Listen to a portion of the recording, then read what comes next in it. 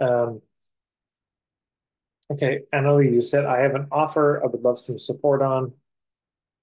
Are you here? Hello, Ted. Yes, I'm here. Welcome, welcome. Thank you. Where are you zooming in from? I'm zooming in from Sweden. Okay, welcome. It looks like you have antlers on your head. It's amazing. Yes. Okay, so what's your situation?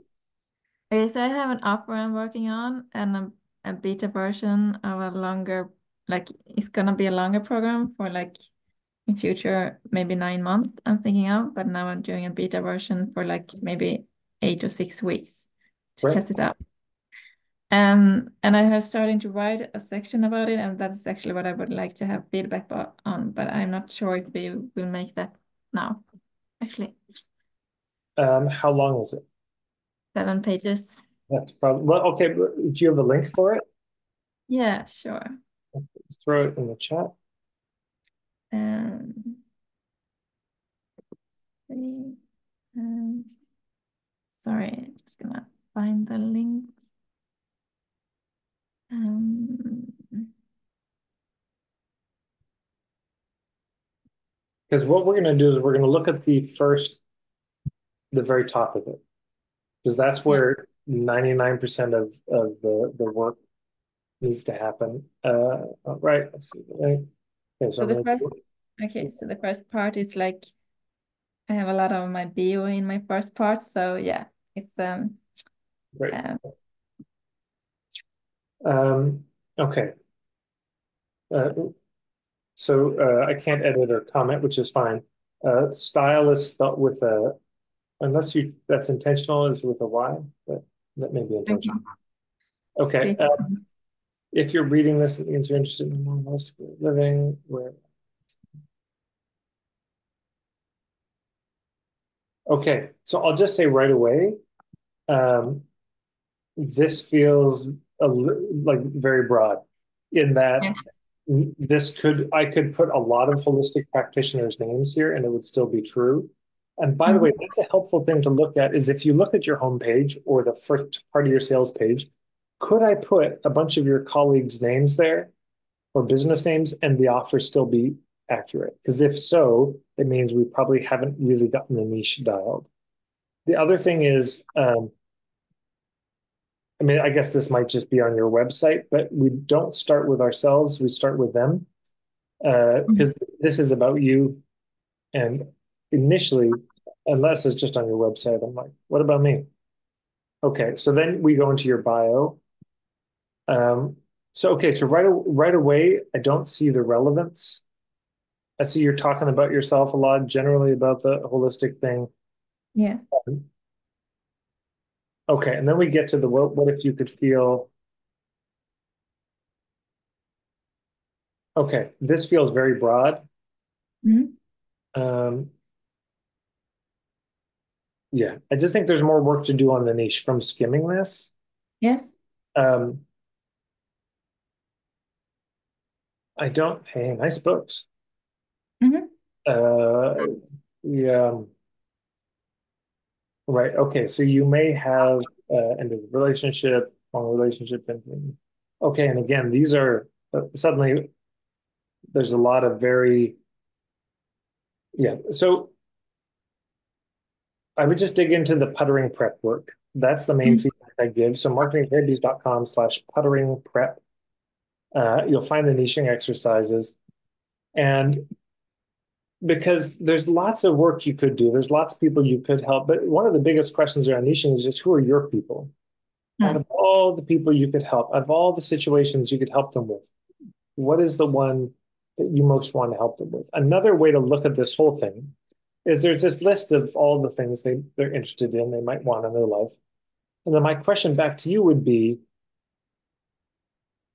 why aren't they doing it? What's holding them back? I mean, they clearly probably already want these things. They know these things. So let me ask you just now, why aren't they doing it? Why aren't they implementing it? Why aren't they living out what they value and believe in? Oh, big question. Um, well, like my experience here in my country, home country, it's a lot of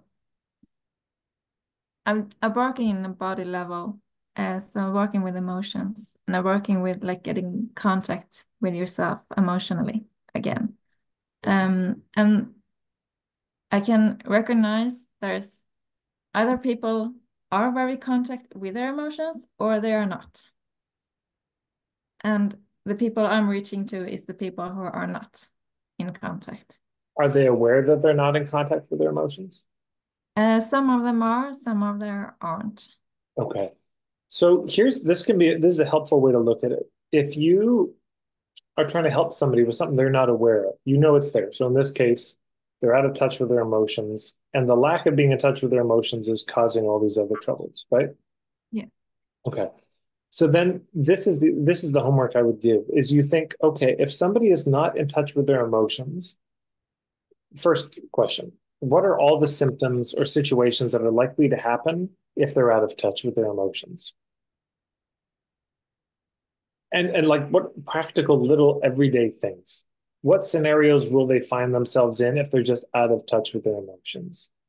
So number one, you make a list. Number two, there's an exercise. There's a few ways to look at this, but you look at the whole list and you can make a chart. Here's one version of a chart. You can experiment with others. On the up and down, you're right. It's like 1 through 10. How passionate am I about helping people with that situation?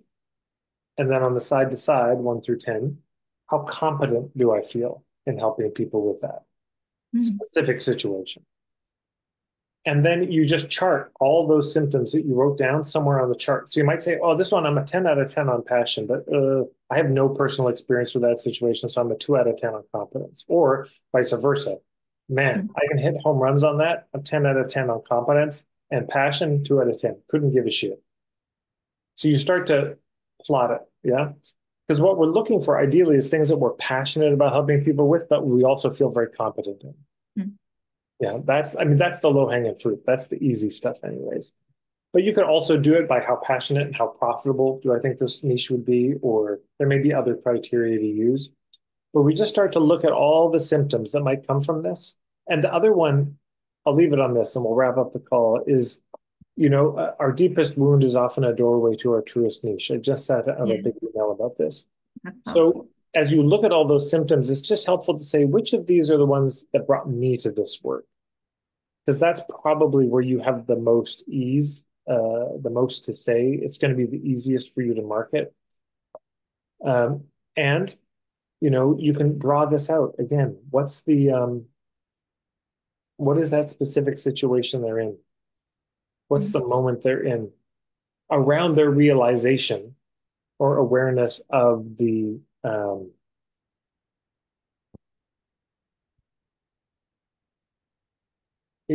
they're being in touch with their emotions. Mm. Yeah. Um, yeah. So